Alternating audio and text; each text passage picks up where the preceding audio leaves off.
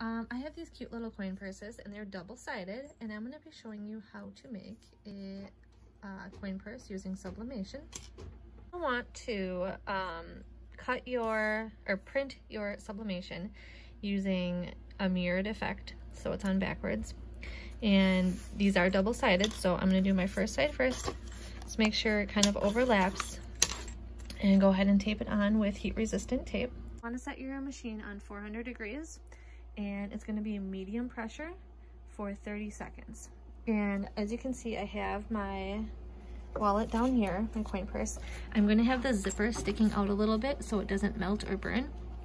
And I do not have my transfer on the other side. I'm just going to do one side at a time. So go ahead and press that down for 30 seconds after you cover it up with your transfer sheet. So after you pop it up, you can go ahead and remove it, and it is going to be really hot, so just be careful. Go ahead and remove your tape.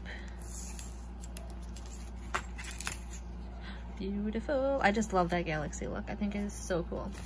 So then you can go ahead and do your other side. I have the other one taped to the other side, and I'm going to go ahead and do the same thing on this side. Press it at 400 degrees for 30 seconds. So that's pressed. You can go ahead and take the tape off this side as well.